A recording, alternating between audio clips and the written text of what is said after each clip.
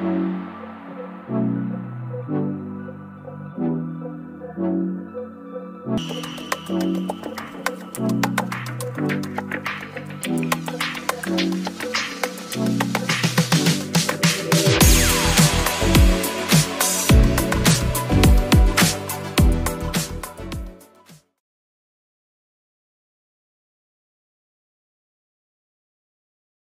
you all here, beautiful souls, yay!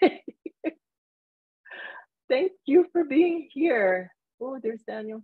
Okay, well, I will not be distracted by people coming in. I just want to know how excited I am that we all made it and we decided to be here today, now. And for this book reading event in community of chapter 7, A Man on a Mission. And I just want everyone to take a moment and have a look at who you're keeping company with. Everyone who's in this space right now, just send them a blessing. I'm gonna send a blessing everyone's way. And love to all of you. And namaste and blessings, blessings, blessings all around. Yeah. So, and just out of curiosity, because I'm curious, where is everyone from? I know this is a global community. Please put in the chat where you are currently tuning in from. We got Serbia, Iowa, South Florida, and I'm in Vancouver, Canada, Utah, California, Michigan.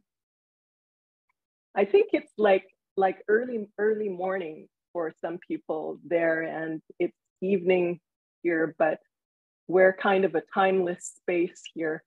So that's what I love about this. And so yeah, welcome, welcome, welcome, welcome. And I'm really excited because this is the first time I get to do this. So I'm the welcoming committee, and I will not be distracted by people coming in. Okay, so let's get going. So I just would love to take a moment to acknowledge the amazing, amazing Amy Hardison for taking 2 years to birth the book of being. She took 2 years of her life and blood, sweat, and everything writing the book of being for us, about us. So I really want to acknowledge her, the ultimate author. And I also would love to acknowledge Alan D. Thompson, Dr. Alan D. Thompson, for listening to the call, the nudge from God to write, to research and write gift 622 pages, and answering that nudge and taking action. So acknowledging kudos to Alan D. Thompson, thank you. And just for all their commitment and dedication, because that's real commitment. And last but not least, we want to acknowledge Steve Hardison, the angel of fire, the soul orthodontist, or the ultimate coach. So Steve, Scott, you might know him he might go by some other name, but anyways, we know him as an example of being, an example for all of us, for all of humanity, and using all his gifts, including talking the birds out of the trees, and so he can love humanity, love up humanity. So acknowledgements to Steve, eternally grateful for you. And this is the most important acknowledgement, is to acknowledge you, each and every one of you, for being here today and choosing to spend this time dedicated to your expansion. And we value your presence, and it really makes this reading super powerful, your presence. So we appreciate you being here. And so we're going to take a deeper look, a deep dive into chapter 7, A Man on a Mission. And we welcome Scott Parker. And thank him for saying yes to reading for us and telling us all about Steve's everything that went on during those mission days, early days. And we thank you for being here, Scott. It's amazing you're here with us today. So we also ask you to keep the integrity of this sacred space, that it's a sacred, safe space for sharing your insights about you and the chapter. So we also ask that if you want to acknowledge someone in the group, to please do it at another time and place. And if you, it's also a gentle reminder that this is not the time or place for self-promotion. So the reason why we're here today, and so you will get the most value for you, is we invite you to, when you read about you. And when you listen about you. And when you share about you. And thank you for listening. Thank you for being here. And over to my co-lead, Ken. Where are you, Ken?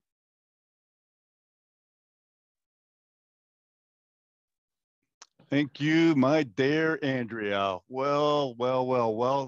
How you gave a fantastic welcoming and made everybody feel warm here tonight. Great job. I just want to acknowledge you. So great job. I'm going to start things off a little bit different tonight. And I'm feeling called that I need to do this. So before we begin our readings tonight, before we begin our journey tonight, I'm asking, let's take a pause, a sacred moment of reflection. Let us, in these precious moments together, delve deep into the understanding of the turmoil that engulfs the world around us. We are all created in the image of God, an embodiment of pure love.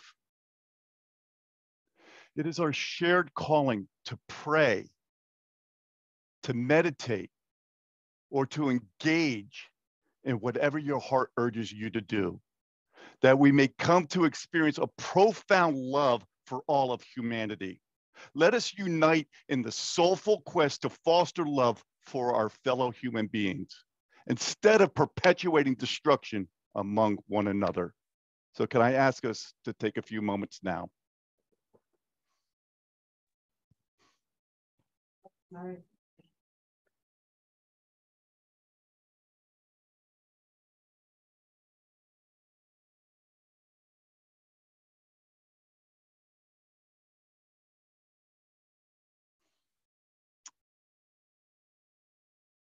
Thank you, all of you, for taking these beautiful moments with me and sharing this with me, sending out love to each and every one of you.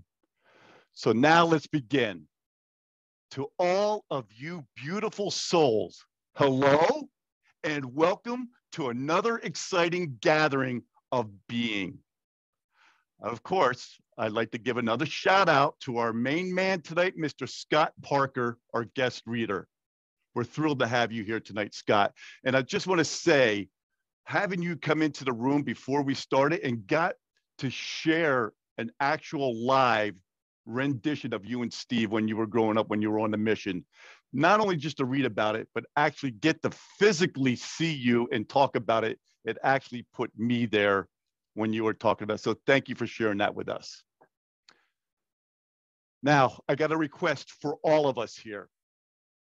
If you happen to have a physical copy of the book, The Ultimate Coach, that we're going to explore today, let's see it now. Show off that book in style. Because this is a tangible connection to the wisdom we're about to dive into. So come on, let's get excited about this. This is why we're here tonight. We're here because of this. Let me see it. Let me see it all wave. There we go. I want it all up there. Let's get physical right here. Let's start making that connection. Awesome. Thank you, everyone, for sharing that with me. And those who are joining us for the first time, from the bottom of my heart, from the bottom of Team Tuck, we welcome each and every single one of you. So I want to ask you this question.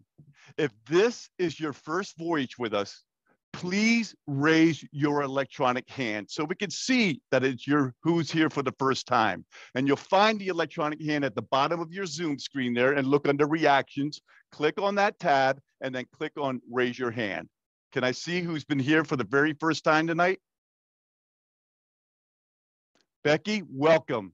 Thank you so much for joining us. Let me just flip over to the next page. Anybody else here for the first time? Awesome. Well, Becky, welcome. And who is this? I see iPhone Tanja. iPhone Tanja for the first time. Tanja, are you capable of putting your camera on so we can see your beautiful face? All right. Well, when you get an opportunity, Tanja, if you can come on, we would love. Oh, there you are. Okay. Welcome, Tanja. Thank you so much. And I pray that I'm saying your name correctly. Hi, welcome. Welcome our two new souls. Welcome to our two beautiful, beautiful people tonight, to Becky and to Tanja. Thank you for being here tonight. So, joining our community, this is your community as well. Even though it's your first time, this community belongs to you. And we want you to know, Becky and Tanja, that your presence here adds immeasurable value to this reading experience. So I'm going to ask Becky and Tanja to do me one more favor. If you have the book handy, could you hold it up for me once more time? Tanja, if you can hear me, if you have the book. Becky and Tanja, I would like you to do this for me. I would like you to hold the book. You don't have the book? You're on mute, dear. You're on mute. I don't have a physical book. I just have it on Audible. Okay. So, Tanja, listening to this book, and Becky holding this book in your hand, I want you to take a few moments for me right now. And I really want you to sit with the book. And don't say nothing. And what you remember listening to, Tanja, just take a few moments for me and just be with the book for right now. Be with the book of being.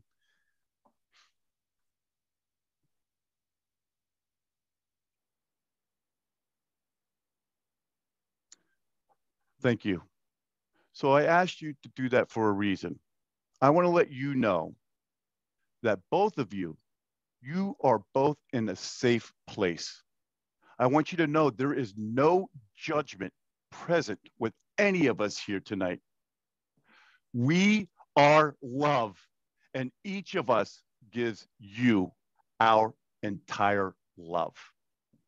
So with that being said, knowing that this is a safe place, that what's said in here stays in here between all of us here, I'm going to ask you, Becky and Tanja, would you be willing to be our first two readers tonight? Sure. Okay, Becky. Becky, would you be willing to read the back of the book first? Not yet. Hang on. Okay. Tanja, would you be willing to read? Oh, you got the audio book on that.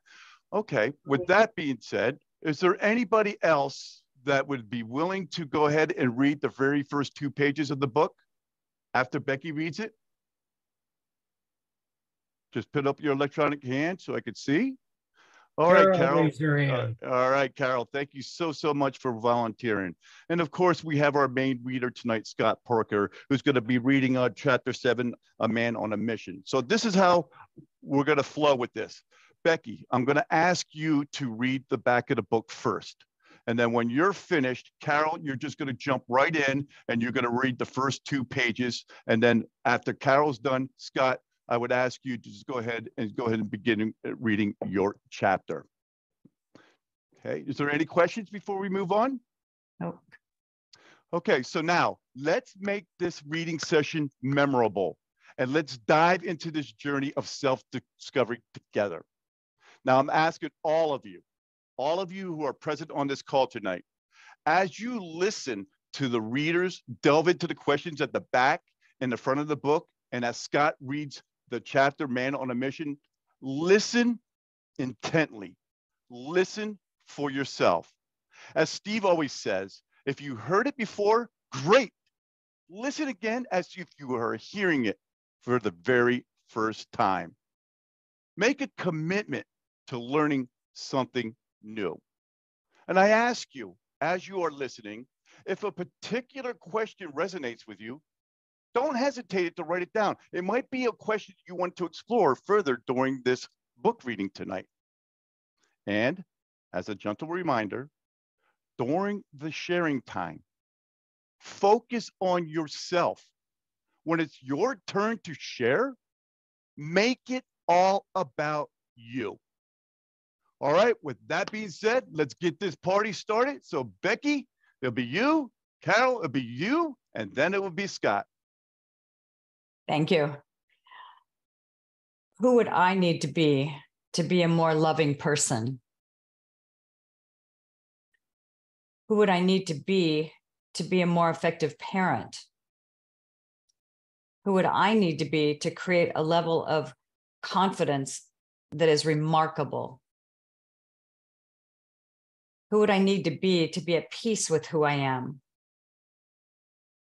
Who would I need to be fully in love with myself and my life? Who would I need to be to live the most extraordinary life I can live? Shall I go on, Ken? I promise you that if you read this book with the intention of expanding your state of being, you'll be exactly that. Your experience will be remarkable. Who you are being is everything. Loving you, Steve Hardison.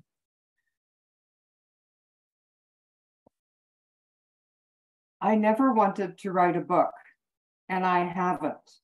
I never wanted to have a book written about me, but here it is.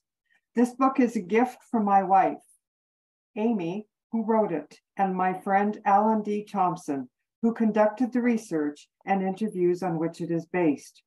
And it's not just a gift to me, but to you too. And now you're reading it. So with your permission, I'll give you some suggestions on how to read it. You see, this isn't an ordinary book. It's not simply a biography. It's not a self-help book. It's not a literary classic. It's definitely not a book about how to coach. In fact, it's not a book about doing anything.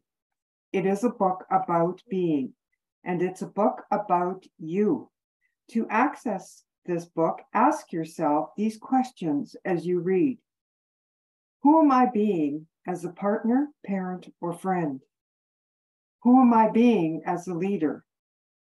Who am I being as a member of my community? Who would I need to be to have miracles show up in my daily life? And who would I need to be to create value in the work I do? Who would I need to be to generate a life of abundance? Who would I need to be to alter my relationship with fear? Who would I need to be at peace with my past?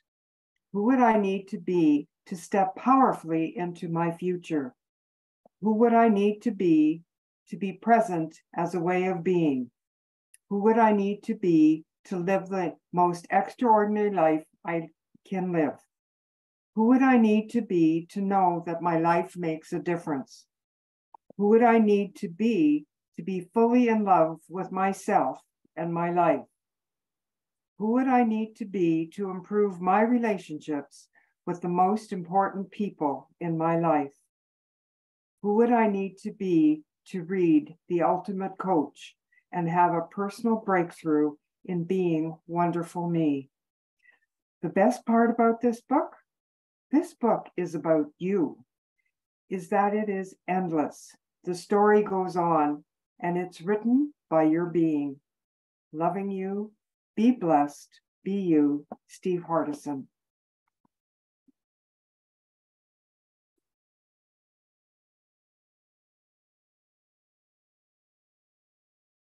Ready? Okay, first of all, I want to say, and I started to say this in our pre-meeting, Amy, I think, has toned down a little bit of what it's like to be a missionary, and especially a missionary like Steve Hardison. For those of you that don't know, this is Steve and I met when he was 20 years old. I was 19 years old. I believe it was August 29th or 30th of 1975. I had just arrived in England, and I was in my very first area with my very first missionary companion. And Steve was what was called my district leader. There were about 5 or 6 companionships in this district, and Steve was the leader. He was the district leader of our district. And that's how I met Steve. Now, just to give you an idea, I want to go forward just a little bit before I start reading. I want to just give you an idea of what Steve was like. He was incredibly powerful. He was incredibly articulate. He was really hardworking. He was very effective, and he was fun, and he was funny at the same time. Now, not everybody can do that. Not everybody can be all those things.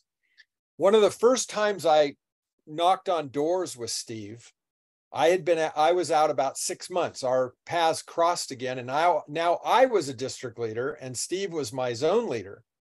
A zone has several districts in it.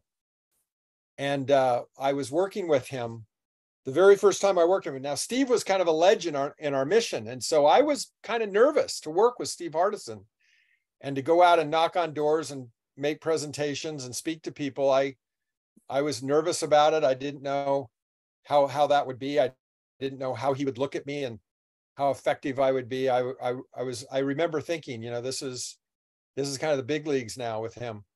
So we went up to the first door that we knocked on, and you could hear the lady coming. It was, probably 10 o'clock in the morning, and you could hear the lady in the house. And these were modest little row houses that we were calling on in the suburb of London.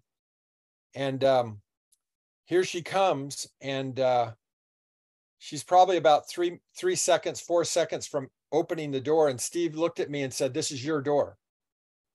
And then he let out the biggest fart in the world. And I just started laughing. And the woman opened the door, and Steve is the straight man now, and I'm laughing.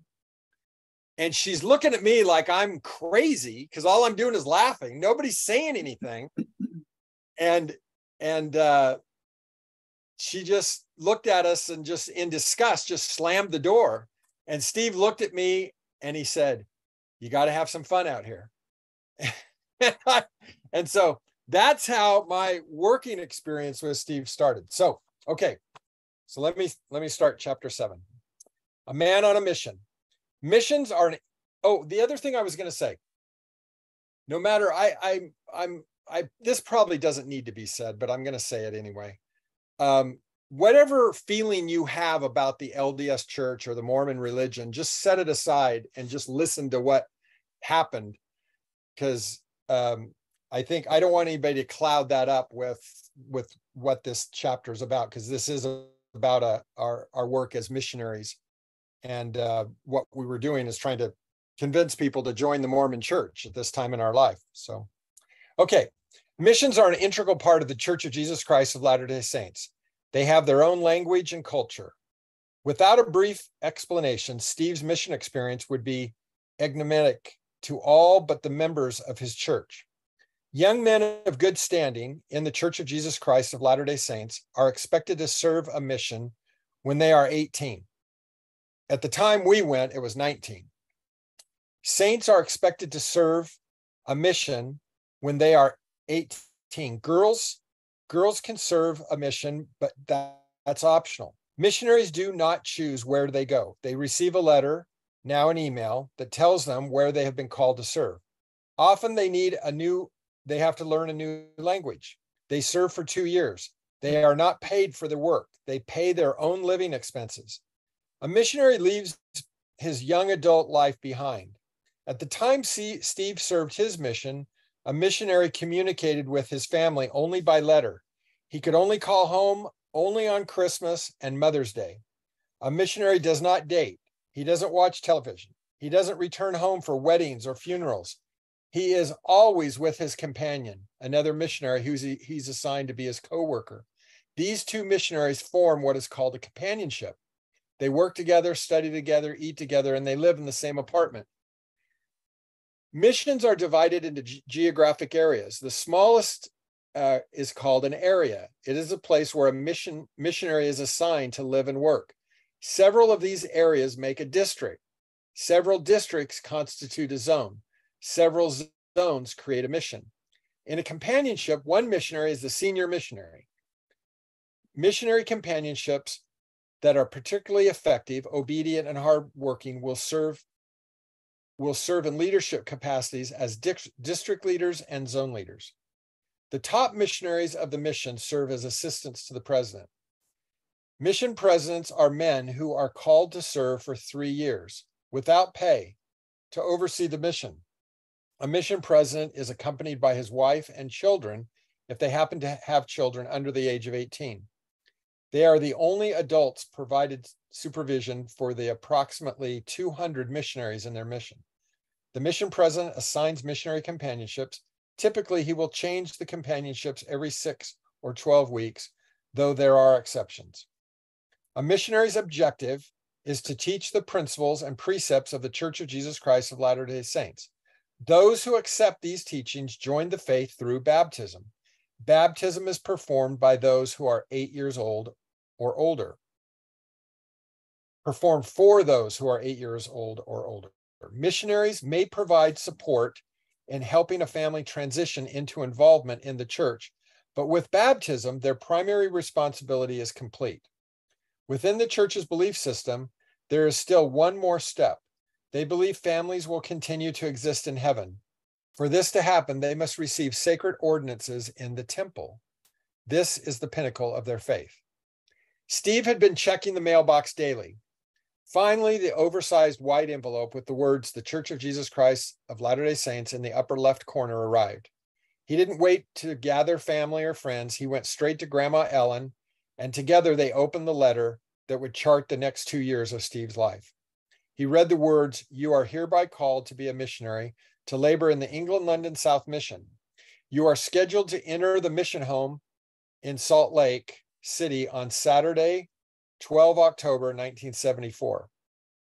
We ask that you please send your written acceptance promptly." Steve's first thought was, "I'm teaching the Beatles. I'm teaching the Queen." Steve's first visit was to Brother Fraser, whose wake-up call had set Steve on a path that few would have predicted. Steve's pace on that path was about to hit Mach speed. 3 months later, Steve landed in Heathrow Airport. He was eager to plunge into one of the greatest experiences of his life. He was committed to not waste a minute. It was a commitment he made the minute he determined to serve the mission. His commitment ratcheted up when his congregation stepped up to help finance his mission expenses. Reality hit quickly, and it hit hard, Steve recalls. I remember my first week in my first area. I was in Leighton Buzzard, a little village about 50 miles north of London. It looked like somebody had rolled the clock back 200 years. I was thousands of miles away from my home, my family, and anything that was familiar. I was tired. I was overwhelmed. I was scared. I was homesick. I was lonely. I was experiencing major culture shock. I remember kneeling down to pray and crying, but trying to hide it from my missionary companion. I didn't cover it very well because about 10 minutes later, he said, "Pray your heart out, elder. Pray your heart out." Serving as a missionary for the Church of Jesus Christ of Latter-day Saints is not easy, but it is simple. There is only one thing to do: share the gospel of Jesus Christ for 10 or 12 hours a day. Before the 10-hour shift of knocking on doors and talking to people begins, the missionary and his or her companions spend a couple of hours studying the scriptures and lessons they will teach. They have an allotted time for the routine parts of their life, like showering and meal prep. Most of Steve's meals consisted of Weetabix, cold cereal. Weetabix is like eating a piece of hay. That's the best description of it, a small piece of hay.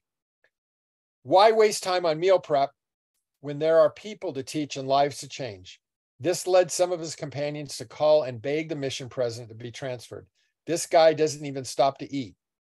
Missionaries spend their days talking to people on the streets, walking up to complete strangers and starting a conversation out of the blue, and was daunting for many missionaries, especially when they were new.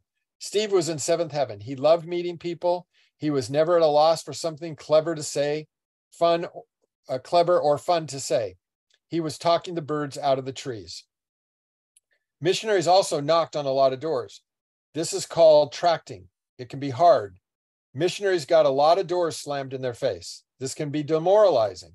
Steve had become inured to knocking on doors and rejection years before when he sold donuts and magazine subscriptions. This was no different, except now he had something much more valuable to offer. One day, Steve looked around at the town where he had been tracting, and he realized that missionaries had been tracting there since 1842. If he wanted somebody to listen to him, he better get creative. Steve and his companion, Paul Waite, knocked on a door. The woman who answered didn't even open the door. She flicked open the mail slot and said, "We know who you are. We're not interested."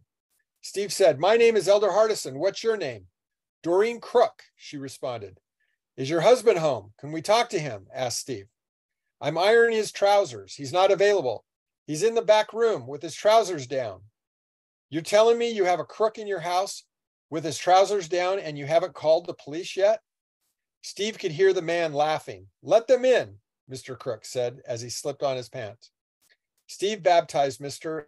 and Mrs. Crook and 5 of their 7 children. I remember when this happened, and that's exactly what happened. Steve loved missionary work, and he made it fun.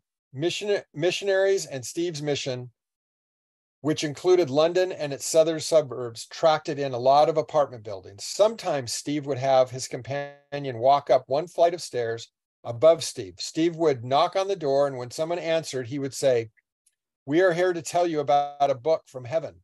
On that cue, his companion would drop the Book of Mormon, and he would land in Steve's hands. Every now and again, the book would hit Steve's glasses and knock them off kilter. Steve had fun, but never at the expense of working hard and working effectively. Scott Parker, who served with Steve in the England, London, South Mission, said Steve was the same height he is now, but take off about 40 or maybe 50 pounds. He was very skinny, not just lanky, but skinny on skinny, which is very true. But he was fearless. He was fun. He was funny. He was incredibly articulate. He was dynamic. He was hardworking. He was very diligent. There was no screwing around. There was no playtime. What happens when fearless, funny, and indefatigable, which means unlimited energy for those of you like me that didn't know what that words mean. unite. Steve was far and away the most effective missionary I ever experienced, says Scott. He out-found, out-taught, out-baptized everyone in the mission. One day, Steve and his companion met a woman named Julia Burgess. She was receptive and was later baptized. Years later, when Steve and Amy returned to England and visited Julia, their conversation turned to their first meeting. Julia asked, "Did I ever tell you the rest of the story?" She hadn't. The night before Steve met Julia, she was sitting on her front porch smoking a cigarette. She was divorced and was raising 2 young boys. There wasn't enough money for the basic needs. Julie was exhausted and discouraged. It all seemed like too much. She groaned a prayer. "God, if you're there, you're going to have to tell me. You're going to have to help me. Otherwise, I'm going to end it all." Steve and his companion knocked on her door the next morning. When she answered, they told her they had a message from God. Steve's 2 years were filled with experiences like these. These years were a period of intense growth. Steve drew close to God. He used and developed every talent he had. He found that the difficult events of his life had deepened his soul and enabled him to understand and empathize with people whose lives were difficult. Steve's talents were evident, and it wasn't long before Steve was given leadership positions. Steve served with 2 different mission presidents, Donald Livingston and Richard Eyre. Typically, mission presidents are mature men in their 50s or 60s. Donald Livingston was probably in his middle to late 60s. Sometimes they're in their 40s. Richard Eyre was 31. Eyre was a Harvard-trained management consultant and a truly extraordinary man. After his 3-year service as a mission president, Richard and his wife, Linda, wrote Teaching Your Children Values, which was the first family and parenting book in 50 years since Dr. Spock, to reach #1 on the New York Times bestselling list.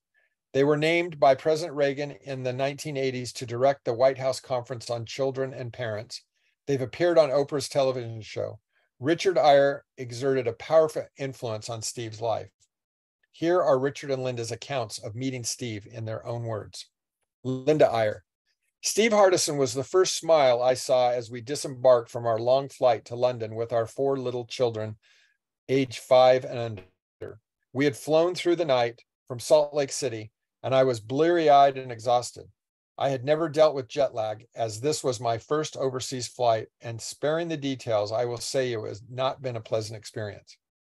With 4 needy preschoolers in tow and a husband excited for the task ahead, even though he was only about 10 years older than many of the missionaries, I must admit to being a bit daunted. I must admit to being a bit daunted. I was about to be a mission mom to 200 young missionaries, which for starters meant learning their names, a little about their families, their hometowns, and a bit about their lives, as well as learning to run a new home, which involved feeding multitudes of missionaries and dignitaries. The beaming smile of Steve saved me that day. He was so kind and encouraging to me while engaging so enthusiastically with our kids. Richard Eyre. We were young ourselves at the time. I was 31 and Linda was 28. Our flight was met by 2 assistants to the mission president, the 2 top leaders of the 200 missionaries serving in the south of England. Their names were Glenn Foreman and Steve Hardison. While they had been chosen by my predecessor, it quickly became apparent to me that they would have been my selections as well. Steve was the younger of the 2, just 21 years old, and was in the final months of his missionary service. He had the respect and allegiance of the missionaries he led, particularly the middle management of the mission's district leaders and zone leaders. He also knew all of the missionaries and had perceptive and accurate opinions and assessments of their abilities and of their strengths and weaknesses. I leaned a lot on Steve and on his knowledge and insights. I felt like he had particular gifts in listening and evaluating. This not only helped him lead the mission, it made him a good teacher, assistant, and counselor, far beyond his years and his maturity, responsibilities, and abilities. It was clear even then that he was more interested in people and in helping others succeed than in compiling personal accomplishments and accolades. Steve brought all his focus, intensity, and passion to his missionary work. He never squandered a minute. His dedication was total and complete. Every day of his mission, he prayed, God, I am giving everything I've got. Every day I'm teaching people about eternal families. Please, when I get home, help me find someone I can create a loving and eternal family with. Boom.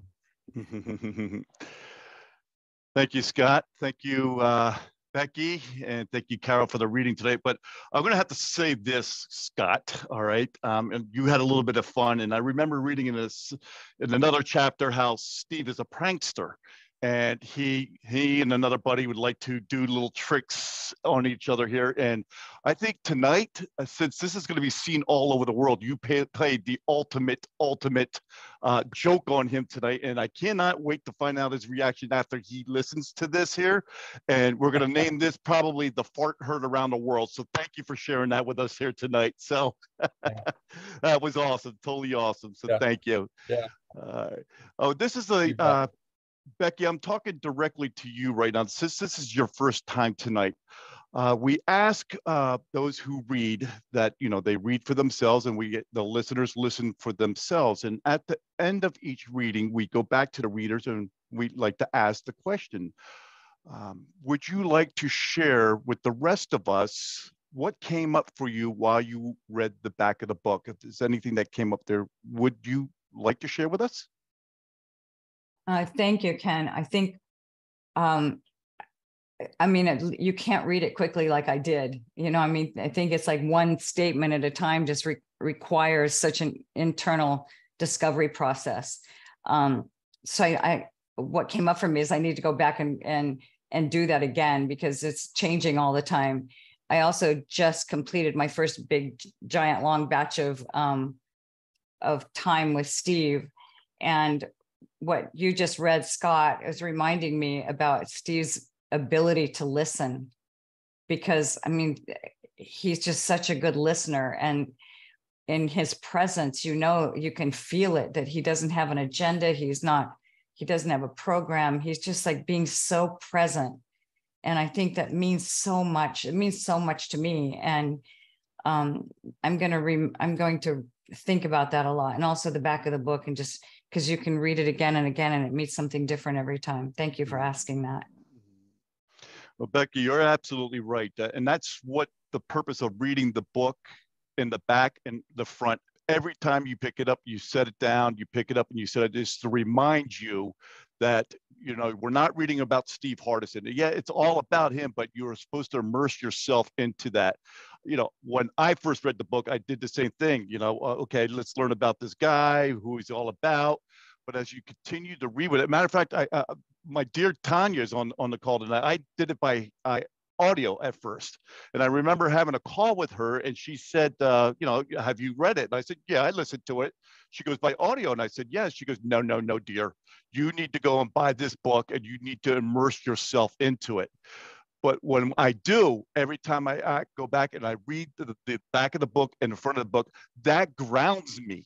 That grounds me and prepares me to listen. I see what's going to come up here. Yeah, I see Steve. And when it grounds me, I can see a lot of things that are really in my life that with the whole purpose of this book. Don't read it about him, read it about me and how I am being, or what I was and what I want to continue to be. And another thing I want to bring up here, Becky, is that you mentioned about how you think Steve is so immaculate in listening. We all, going through our whole life, we learn not to listen. We learn to tell. We learn to have the people to understand us, and we're not there for anybody else. Listening, to me, in my life, is the most important part about a communication. And I'm glad you brought that up. And I feel and I sense that's a big part in your life that you are trying, or you are on the road to learning how to be present and how to be listening. So thank you so much for sharing that with us here tonight. I really, really appreciate you. Thank you. Carol, the screen jumped all over the place here, so I do not know where you are. Raise your hand for me. I can't. Are you here? Oh, there you are. All right, thank you. All right, Carol, would you like to share what came up for you, what you felt, or what your thoughts are about the first 2 pages?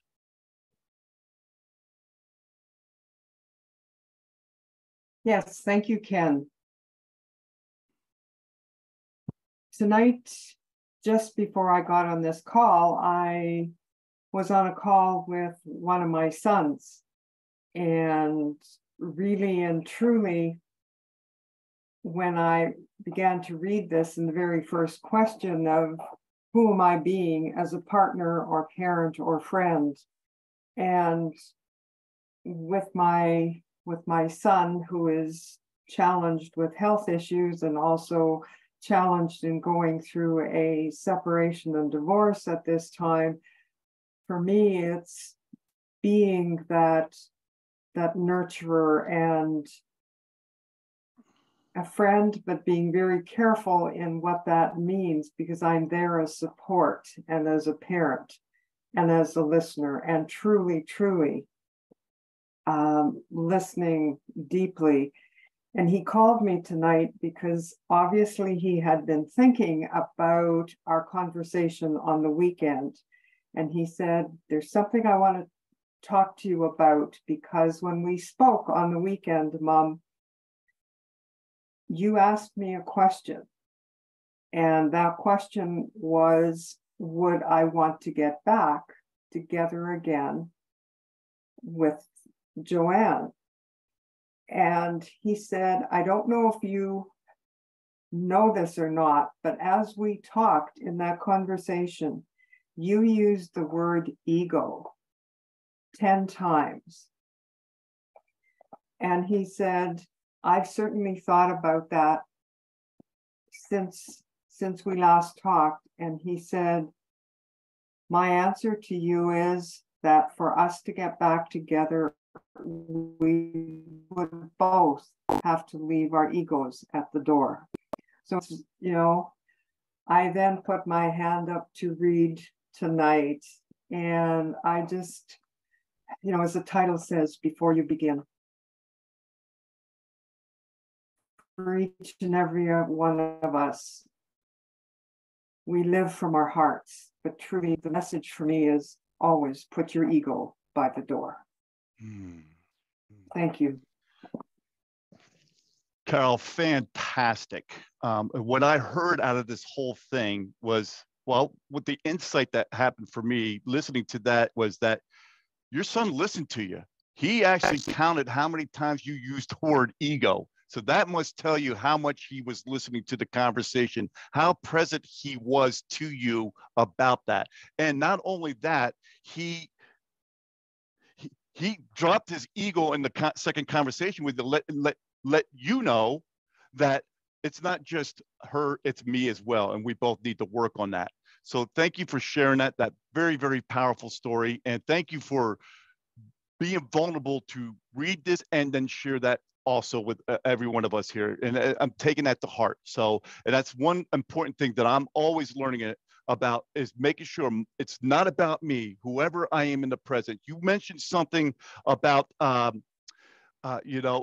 what came up for you as being a parent, you're nurturing, and, you have this son who's, health issues and everything like that. And I remember my wife's father wound up getting dementia, and he lived 25 miles away, which she felt compelled to take it upon herself, among 7 other brothers and sisters. She's the youngest person, and bring him to our house every single weekend just to have somebody there with him.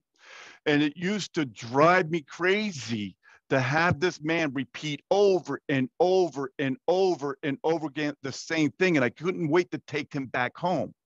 That was the old me. I wish this book was out then, so I can learn how to be with somebody. And the being for me would have been how to support my wife who is supporting her father. Yeah, now listen, I can sit here in guilt. I can live my life in guilt because of that, but I don't. I look at it as a lesson for whoever I'm in front of now, whoever I'm with here, is that I am there for them, and it's not about me. No matter how much it might seem that it's crazy to me, but it's not about that. It's my love for them. And I've learned a lot. So Carol, thank you so much for sharing that, because that instantly brought out that story about me. Mr. Scott, okay, I know when you read, you read in you started in the beginning, you shared a little bit about you and Steve, and you started to mention that. But I'm going to ask you, Scott, as you read this, was there something that came up for you personally that you would like to share? Yeah. The thing about Steve that I gained, and reading this, I remember some very distinctive things that happened. But the thing about Steve as a missionary was he had this tenaciousness and this work ethic that was very rare. But he was very, very kind. He was always very kind. And he was very patient, and he was very loving. I remember one time we were walking up on a doorstep, and there was a bug walking across the sidewalk, and I was going to kill it, get it out of the way. And Steve said, "No, don't. And he went over and picked it up and put it in the flower bed, got it off the sidewalk and got it in the flower bed. And I've always remembered that. So, as I sit here and think about these years with him, these formative years that I had in our friendship and our relationship, it's amazing the things that come back. There was a time in our mission that I don't even know how to describe this, but there was a bit of a power struggle going on with some of the missionaries, and they were manipulating the older mission President Livingston. And Steve got kind of involved in that in a way, and he got kind of taken a little bit along this path. And he exposed the whole thing to the mission president, and there was just a lot of stuff that went on. It's hard to understand if you're not involved in it, but there was a lot of things that happened, and there were a lot of demotions that happened, if you will, as a result of what happened. And Steve survived it. And one time we were working over, and he said to me, "I want you to know exactly what happened." And so when we went to bed, we had these twin beds that we were sleeping in. And he was in one and I was in one. We were in the same room, and he was telling me the whole story. And I was laying there listening, and it was probably over an hour that he was talking. And every once in a while he'd say, are you still awake? Are you still with me? And I'd say, yeah, I'm listening. Yeah, I'm here. And he told me the story because he said, "I want you, because you're going to be here, I want you to know what happened, because there's a lot of people are going to talk about this. I want you to know exactly what happened." So Steve, there's so many incredible attributes about him, and there's so many things from my relationship with him that I've learned about myself. And I think reading this book about you, is not intuitive to do it that way, but I think that's the challenge, is to read it that way. And I just am grateful to have had this wonderful experience with him in my life, and have had this period of time with him in my life. This is when our friendship and our relationship started. And there's never, well, can't say there's never been a break. There was a break in our relationship at one point, and there was a little bit of a divorce, and that's a whole nother story. But, we put that back together too. And anyway, thank you for allowing me to be here. This has been a wonderful experience for me.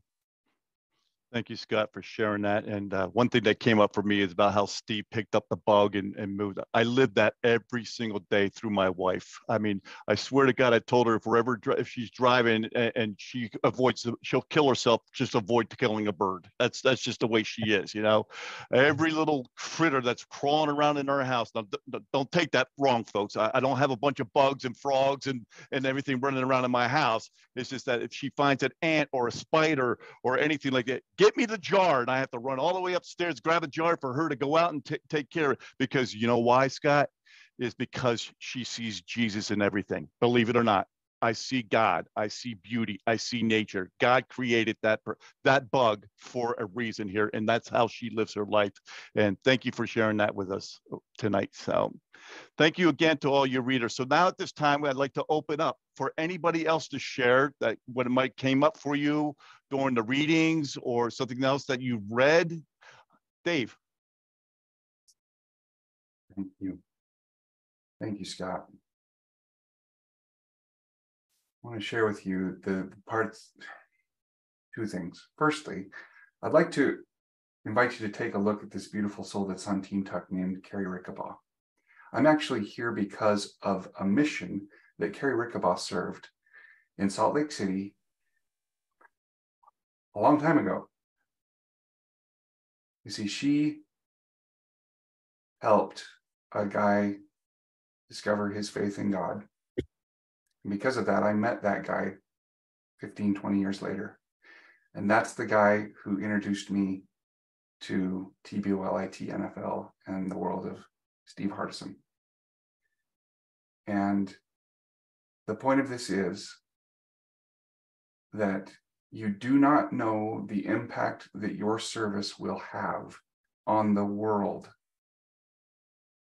From a certain perspective, everyone that has been blessed or I've had the opportunity to interact with or to know or to love or admire, even my present occupation, may not have happened without the actions that Carrie took years and years ago.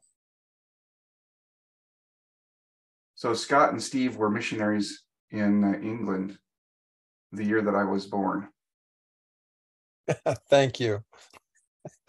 And I now interact with people who are missionaries in my mission, who were born, who were born back when I was on my mission. So the great legacy lives on, Scott. This is not an insult of any kind. This is all great right. love, man. And you don't know where the ripples end. I've never met Scott in person. Scott, I've never met you in person. I don't know if you know that, but we haven't yet had that opportunity. I know that. And yet the ripples that Scott has made by being interviewed for this book, and has in the conversations I've seen and observed, and in the ways that I've seen how he interacts, how you interact, Scott, with other people, has made a difference in my life. Mm-hmm. And I could tell stories like that about almost everybody on this call.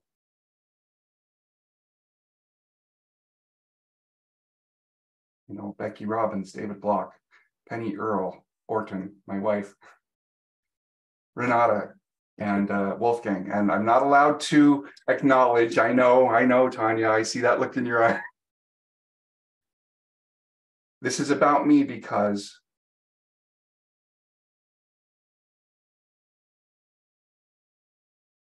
each of the lives that touch mine for good is a reflection of the love of the divine, however that looks for you.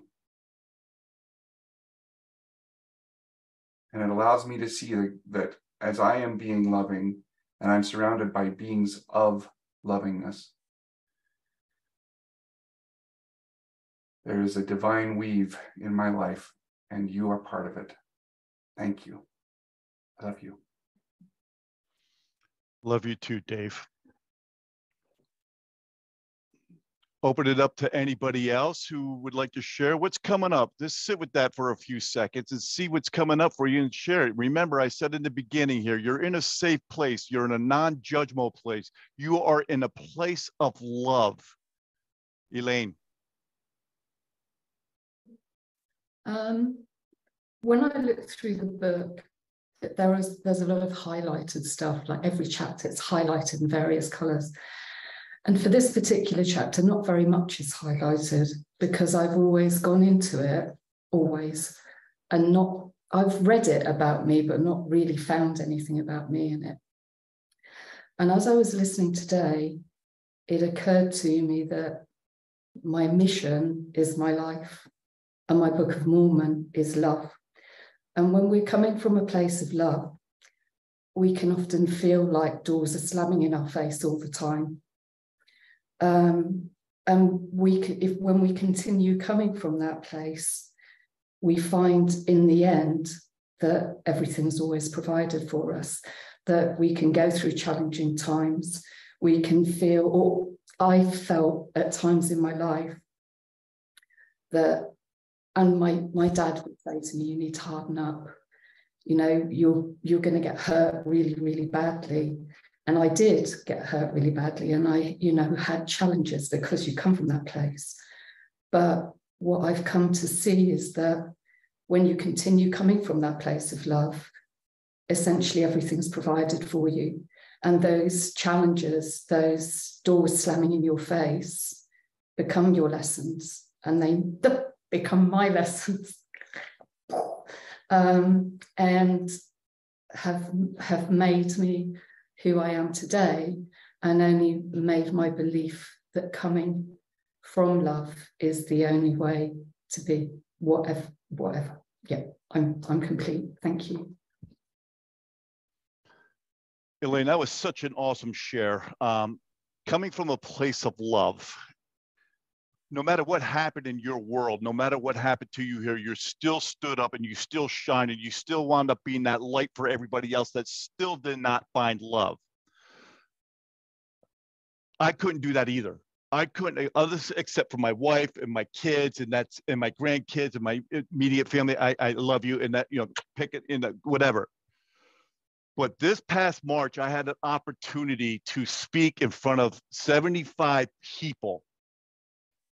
And my whole goal was to talk about the being. Who you want to be? Who do you want to be? And the very first words out of my mouth, I stood up there, the microphone coming in, and I looked at every 75 people that were there, and I said these words: I love you. I love each and every one of you. Now here I am talking, I'm the keynote speaker. I'm talking to a bunch of professional management healthcare people, and I say these three words. And I say them for a purpose, because I was emanating in my life at that time that I learned who I want to be. It's not about the other person. It's about who I want to be and how I want to show up. A lot of times when I show up on calls or I show up in public, I get excited. I'm rah. People ask me, how are you, Ken? I'm fantastic. And I'm truly that way.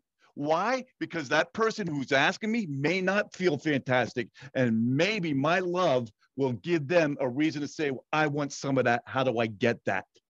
And I can sit there and tell every one of you to your face, I love you. I can walk into my church and say, I love you, and mean it, and not just say words. I am the light. That's in my document. I am the love and the light that shines for people that are still walking in their darkness. That's who I am. So thank you, Elaine, for sharing that. Andrea. You are the love. You are the light, Ken. Ooh, I felt that. Thank you. So my question was, who would I need to be to step powerfully into my future?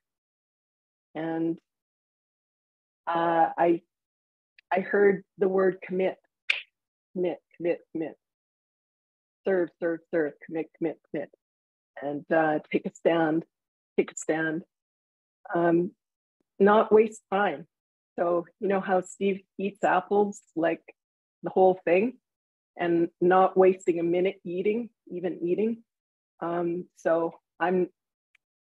quality time remaining thing. So I figured, I just celebrated my 57th birthday a couple of days ago. So I figure if I live to 88, then I've got like 11,307 days to go. And so I'm not going to waste any more time. I'm gonna step powerfully, by committing. So that's what I heard, was to commit and take a stand for love and kindness, and about the valuable offer. So I have a valuable offering, and I wasn't seeing it before. I wasn't seeing my gifts before, And so that Steve was fearless and funny and indefatigable, however you say that. And he had that smile. I've got gifts too. And I think I'm finally kind of embracing that, yeah, I have gifts. And the final story was, yesterday was World Mental Health Day.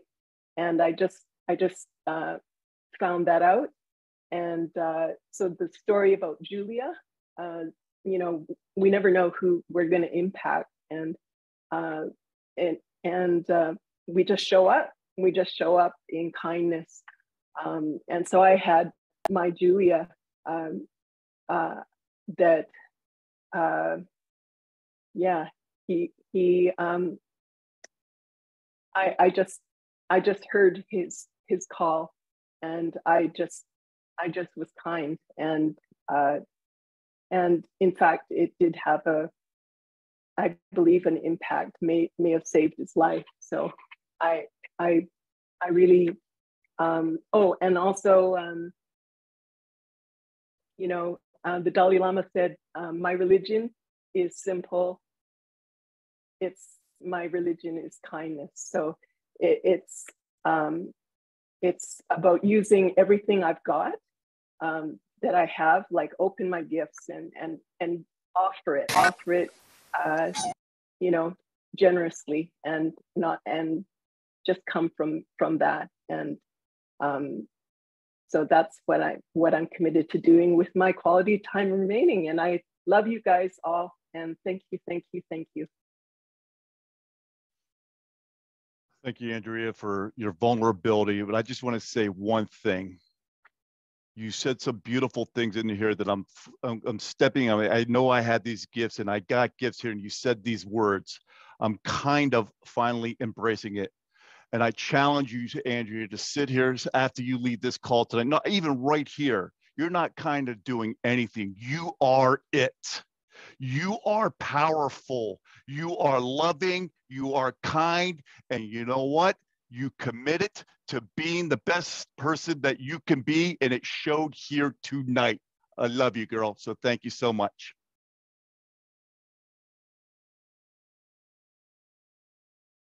Daniel. Thank you, Ken. Thank you, Scott. I appreciated your reading. It's interesting. Every time I'm here, several times I don't necessarily feel at first like I have something to share. Though if I sit with it a little bit, something new comes to me. And that's kind of what popped to me today. Is I just had an insight. When I was in high school, I was really confused about religion. And so I was like, I kind of had something against all kinds of religion. And yet at the end of high school, I got a job. This will connect in a second. It may seem disparate at first. I got a job selling stereos and TVs and stuff, Circuit City. And I'd never done anything sales related before, though somehow I found out I was really good at it. And I was actually able to pay for college that way. And part of what I realized is I was good at it because I love that tech stuff and the stereos and the TV. It was all really fun and interesting to me. And I love serving people with that. And then years later, when I got into teaching and coaching, and still when I was a much younger man, I was really, I didn't want to sell myself. And that's what it was to me. It was like selling myself. So I really backed away from that. And I think I minimized a lot what I could do. I still did well in my work, but it wasn't because it was despite my lack of quote sales. And something that's shifted for me since the first time I read the Book of Being is, what used to be sort of a concept for me as a teacher and coach, which is, well, it's not about me. It's the person that I'm serving, that went from conceptual through Steve's modeling of the way he works, as I understood it from the book, went from conceptual into like a physical, kinesthetic kind of experience for me. And since then, my own work has changed, and it continues to change to feel like it's so much about just this like animated excitement about the life of the person in front of me, and especially their purpose, their destiny, and their potential. And so what I've been finding is, I don't know if I would say I'm on a mission, though when I talk to someone who's got a challenge or there's something they want to work on, I find this almost as like zealotry in me, like, oh, come on, let's go, let's get into it. And yeah, it's like it's a very cool shift that's happened, where it's like I don't feel like it's about me, so somehow it's easier to put myself forward in a way. I don't know if that totally makes sense, if it's coming across clear. For me, it's a cool distinction, and I didn't actually realize it until this call today. So awesome bonus part of it. Thanks for listening, y'all. I am complete. Awesome share, Daniel. Awesome share. And what I loved what you just said here is when I read this today, you found what I heard is I had this tremendous insight, and you shared it with us, what that insight was coming up for you here. So thank you for sharing that with all of us. Anne Marie, my woman, how you doing? Oh my gosh, how am I doing? I am so doing it. So I love this group because with this group, love is all there is. And I was growing up with so much hatred in my family that it was actually a food group, and it put on a lot of weight, more than carbohydrates. I mean, such an emotional weight that hatred puts on when it's actually your diet, right? And here we were going to church every Sunday, kneeling around the bed, the family that prays together, stays together. Unfortunately, they were spelling it with an E and not an A. So it was like really violent. And, and so here it is, I'm in this lawsuit with my three brothers. Shut up. And there's hate. And, I'm going to have to see these. Well, there's no hate on me because of this group. It's really tempered me. And it's made me so humble to love myself and have so much compassion for myself that that's all I can have for other people. For instance, I can walk away, but these are my brothers, and I'm going to see them at funerals, and I'm going to see them at family events. And I saw them 1 year after my father died, and I hadn't spoken to them in a year, their choice. And I hugged them all, and my daughter was surprised. Why did you do that? And this is what's going to happen in the future as well. And I said, I don't know when I'm ever seeing them again alive. So every single time I see my brothers, even in their hatred for me, I am just going to love them because they are my brothers, and I do not know when I'm ever going to see them alive, And so I hold that. And also getting a divorce from my very best friend of 40 years, and also that love for him. I saw him in a room full of people and just saw how many people loved, honored, and respected him, except me. And I'm the one who took a vow before God and man to do just that. And I had to put myself in check. And here it is, pointing fingers, blaming shame, getting divorced. Why didn't it work? And I'm like, dude, I dropped the ball.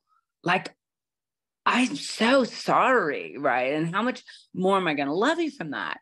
But because I was raised in a family of hatred, and very Catholic and devout. I mean, I've got relatives with the Pope. We've got cardinals in the family and stuff. It's like very Catholic. And but I couldn't believe in God. And when you can't believe in God, it's very, very hard to believe in yourself. Until I realized that God isn't within us waiting to come out. God is not in the world waiting for an invitation to join our life. God is in our heart waiting for an invitation to come out into our lives. And so that is where the self-love the compassion for myself exudes like to everybody. And like I quote all the time, Mother Teresa, and a man was alive being eaten by rats on the streets of Calcutta. And she said, bring him home. She looked at the novices and take this man home. And the interviewer said, why do you help everyone? And she says, I help no one. Jesus did not tell me to help. Jesus told me to love. I'm loving them. And the only way we can do that is charity begins at home. Home is where the heart is. Love yourself. Thank you. I'm complete. Wow. Wow. That was awesome. That is what came up for me about that here is I remember Steve telling a story, and I shared this, I don't know with this group, but I'll share, or another group, but I'll share it again. He was telling a story about a person he was coaching, and this person got really, really angry at him, and threatened his memory. That was a powerful share. And what I was sharing that here is Steve would still tell a man that he loves him, knowing that he's going to be killed by him right then and there. So that's the way we need to live our lives. That's what I had to learn. I'm still going through that process right now with myself, learning about bringing God into my life, which I kicked him out all of it because I shared my story, as you know, that where was God when I was getting kicked in the head by my mother? Where was he when I was getting abused and all that stuff here? And there was no God. But I learned to accept it, and by doing that, by opening up, by letting them come into my heart, it's opening up other things in my life about God that I don't even know about. It's just automatically coming here. I'm sharing it with people. We're talking about Jesus, and we're sharing the Bible scriptures, and I had beautiful conversations with Teresa today. We had a wonderful, powerful connection with 101 in what she shared with me about Jesus, and I was very uncomfortable with that 2 years ago. I couldn't talk about it. You want to talk about God? Let's change the conversation. That's how I was. But you're right. As I said in the beginning, God is unconditional, pure love. And he created us to be that way. And we need to be that way. So thank you so much, Anne-Marie. Thank you for sharing it. So, Terry. Yes, hello. What many of you don't know is that I don't like to public speak. But you've been hearing a lot about me, so I'm getting over that. And many of you know that I am recreating my life after my husband died in January. And it seems like there's just all kinds of crazy things. And I noticed that at first in his mission process that he was a little nervous, which I'm sure all of you guys were originally, and he stepped into it. And today I was on a call, and what I want you to know is that every single day something is brought to me that is aiding me in this creation of my new life. And today I was on a call with doing EFT, which is tapping and calming your emotions and so on. And I was taking all of these notes, and I realized that it's been several months that I'm using a bunch of pens that keep skipping. And I'm going, wait a minute, let's go in the other room and see if I can find a pen. And so I actually went into Robert's room, and there he had a whole bunch of pens. And in the front of it is this sign, which I had never seen before in 23 years. It says, life is simple and easy. You probably can't see it here, but it's got a little horse and rider, and says, life is simple and easy. I grabbed a couple of his pens, took them in the other room, and they worked beautifully. And then as I was listening to you guys and thinking, I want to share this, that life is simple and easy, I recognized that all day long, my internet connection has been horrible, and it kept cutting out. And I'm going, how am I going to share this? And then I thought, it's only been a couple of months that you were able to use your computer without connecting it by wire. Before, for a while, I had to connect it with the wire, and I thought, okay, the wire's still there. I'm going to go and connect it. Then I'm not going to have to worry about whether my internet's going to go away with you guys. And so that's exactly what I did. Life is simple and easy. That's what I wanted to share tonight. Terry, I'm just going to leave that where it lays right now, but say this one comment to you. In the beginning, you said, guys, you know, I do not like public speaking. I would not know the difference of what you just shared with every single one of us here. And we all felt you. So this fear of not public speaking, it just went behind you. Thank you so much for sharing that, because you came through. Everything about you came through. You shared this, some of your story last week about your husband, and I'm going to leave it just right there so we all can marinate it on it. So thank you so, so much. All right. So I do not see, let me check the other page. I don't see anybody else raising a hand. I'll give it one last ask. Is there anybody else that would like to share before we move on? I thank all of our readers here tonight. I thank all of you who shared.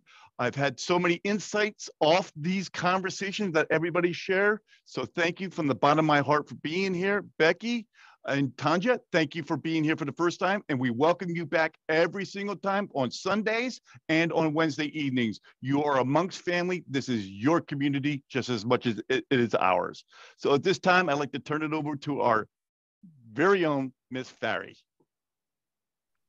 Thank you, Ken. What a night.